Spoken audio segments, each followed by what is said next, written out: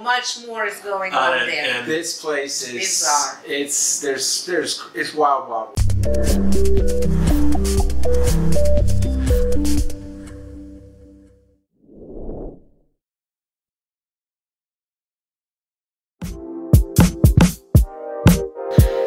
Yeah, it was really disappointing. I love Sacsayhuamon as just one of the most interesting megalithic rock structures in the world. It's in there. It's a world-class anthropological destination. It's in there with the pyramids, as far as I'm concerned.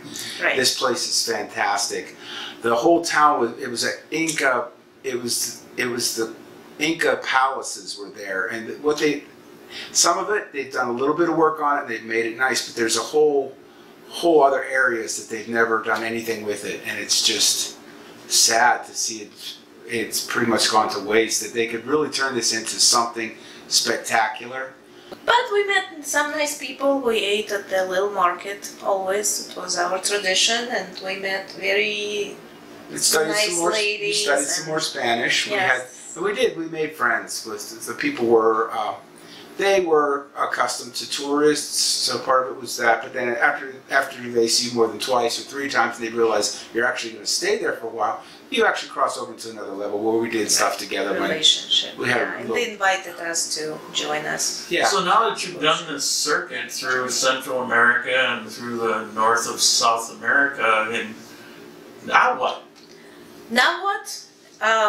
When we still were in Cusco, we decided that we don't go. It was still summertime in Chile, so it's chilly. We wanted to go down to Patagonia and it's cold. So we decided, how about we go back to Colombia? So we went back to Amazonas and Leticia, and it's almost night and day. You cross. Oh, yes. We went... It's like you step back into civilization. It's so interesting. We flew to a city in Peru. It's a capital of Amazonas. It's called Iquitos. Iquitos. It's something you read about in Graham Greene's novels. It's very bizarro world there. So we stayed only for 3 days. That was it. Enough. This town is isolated. You can only get to it on the river or in an airplane. The roads get washed out. There's no major roads going into this town at all. So they are really isolated in Amazonas. Yeah. The place is bizarre. It's wild. There's lots of cheap drugs, prostitution, attitude. It's very strange. Wild west. Poaching animals. Everything that you can imagine.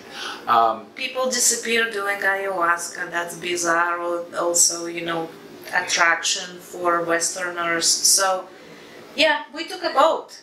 And we took a 12-hour boat ride and came back to Colombia, and right away we said, well, we're going to probably stay in Colombia. I mean, that was the verdict. Didn't take too, just it was where in Colombia. Well, for me, I saw Buñuelo. I said, I'm staying. I'm addicted. The town itself, Leticia, is very nice. There's Peru, there's Brazil, and then there's Colombia. They're all right there in that little area. But it's very, very beautiful. You cross the border and you see the difference. It's cleaner. It's more modern. The police and the soldiers are so nice. more put together. Friendly. Yeah, they're put together. Nice. They're friendly. They have uniforms. They're sweet people. And then we went back to Medellin. No, we stayed in Amazonas a little bit. We stayed in Amazonas It was a dream, so we spent a week. And that was beautiful. It was great. To explore the river and some of those villages. And then when we came back to the city, it was like, oh yeah, this is... Where are we going to stay? So we started really in earnest looking at the map and reading the statistics and asking the questions about what we wanted to know about expat communities. And we started the process with visa. And we started the process with visas. That's a commitment. Yeah. So then it all started in Medellin, and we've been traveling by that point almost 10 months. Yes. So it was time to... So to keep traveling at that point, it was getting difficult. We wanted a home base. We want to continue to explore South America. There's a lot of places to go. There's a lot of more places to go in Colombia. It's so much to see in Colombia. Is an amazing place. So we said we need a base of operations. We're going to have a home camp, home base, and it's going to be somewhere in Colombia. So we started the process. Medellin, we stayed in Sabaneta our last day. We stayed in Sabaneta. It's the most southern part. It's a municipality, but it's part of Medellin.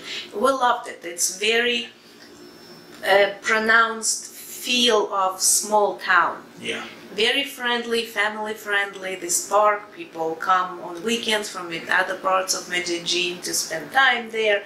Great restaurants, great people. Nice place. Inexpensive compared to other parts. We also stayed at a hostel near the airport, a place called Los Maracos. Morocco, and we met a really sweet couple there. And it right away again, it felt very welcoming, very familiar. And these were folks we just met, and they were just so hospitable, and it was really a noticeable difference. But then again, in Medellin, I get headaches there, probably because it's in the valley. And we decided, okay, Lauren talked a lot about Armenia. It's my fault? Yes. How about we head that way and go to coffee region, north to Salamina.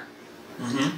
We thought that Salamina was really a gem. It's very authentic. It's like a time capsule. It was an intellectual hub in end of 19th century. It was an intellectual hub of Antioquia. And there are so many interesting people that they have ties. They have ties that go back to Panama too. No, it's rich, historical roots come out of there. It's amazing. And it's a time capsule. A tiny place. There are no tourists there at all. We went to Finlandia. We went to Salento. We went to. Salento's beautiful. No, we liked Finlandia. El Jardín, when we were in Jardín, El Jardín is a little further north.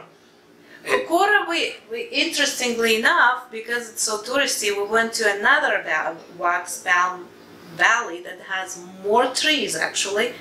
It's an hour and a half from Salamina. It's difficult to reach, more difficult to reach. It's Samaria Valley.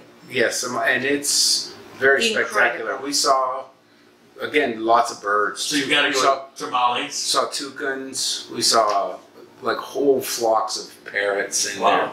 No, it's nobody's there. There is very little tourism. And the birds they fly right up to you. I mean, we saw toucan just flew right up on the side of the road, and of course nobody had their camera. But it's okay. But you need to take a wheelie to go there. Yeah, you got to be in a Jeep. Yeah. So we did that. We didn't go to Cocora, we felt really the people in El Jardín were very nice. But again, it's a really small village. You probably it wouldn't be sustained for a long-term residential situation. Beautiful. You start to feel isolated, but it was a beautiful spot. Really. Very happy. I came up with the idea that if you are depressed and you're on Prozac, throw the Prozac, go to Jardín. Yeah. It's a happy place. Happy. Everything about it is happy. Everybody's happy. I mean, part of it's maybe they start drinking beer at 8, 9 in the morning. Yeah. That's pretty common, which I could acclimate to that culture quite easily. No, but they did drink a lot of beer. It was just part of the routine. You'd have beer with your breakfast. Did you decide to make this your place? Climate is good. People are very, very, very kind and pleasant, and so from that moment it was just probably not.